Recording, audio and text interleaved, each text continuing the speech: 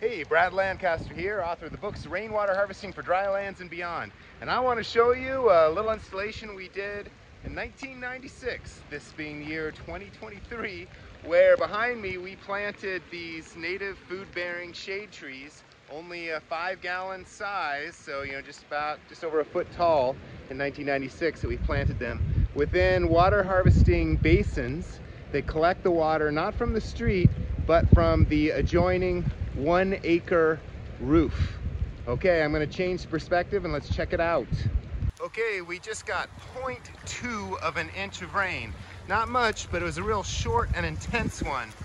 So let's see how these trees are getting irrigated for free from the rain captured off these roofs, this roof, in a simple water harvesting basins. So here's one of the roof scuppers. Water comes out, hits the wheel stop, goes in here, and then there's this half moon berm, boomerang berm,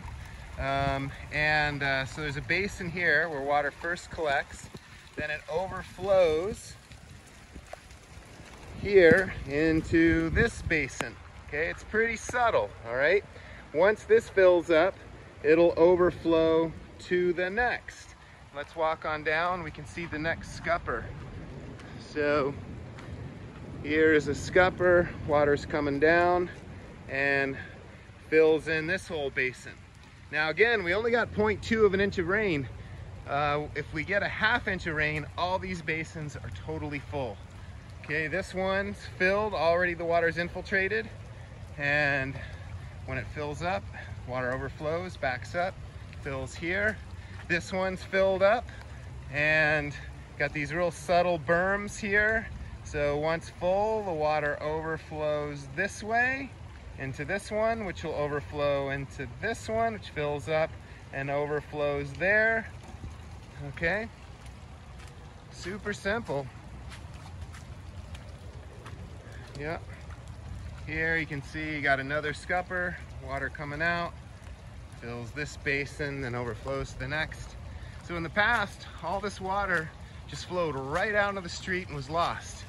And here's another scupper. Okay, this is all filled up, and then it overflows around that way. So we're trying to zigzag the flow, slow it, spread it, and sink it, infiltrate it. We slow it with these water diverting speed humps, and all the roots of the trees and whatnot we've planted help break up the soil, some more water infiltrates. This one's filled up. Once it's filled, it can overflow, fill this basin. Another scupper there, which can add to the flow. When this fills up, it overflows here. That one fills up and overflows there.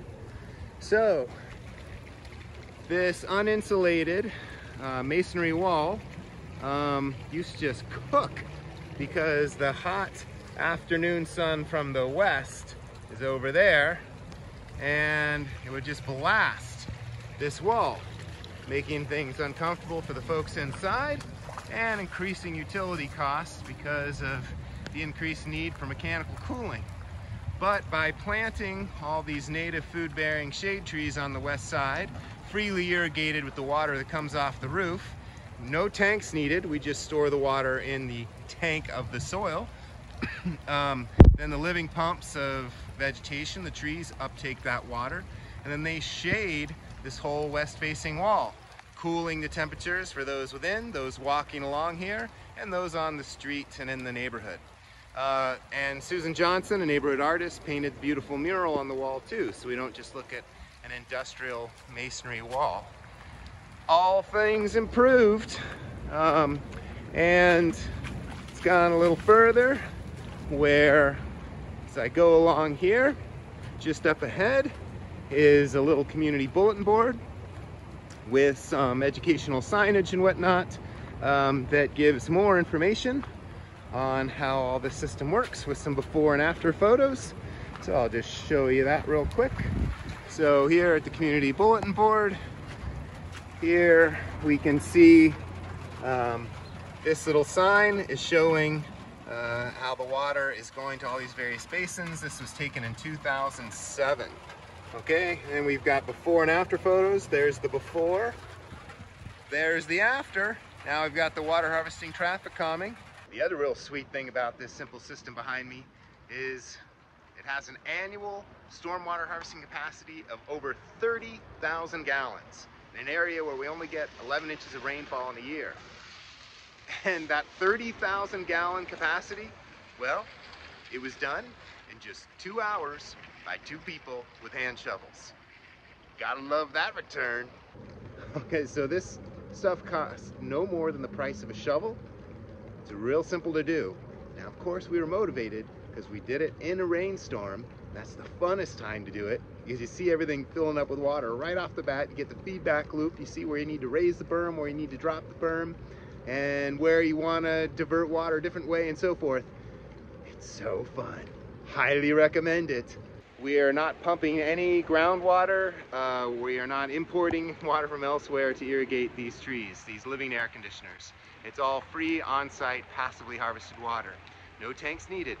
And we did all this work before we helped the city of Tucson legalize the cutting of the street curb to direct street runoff into street-side basins. So there's just many different ways to capture water in different contexts. This is just another.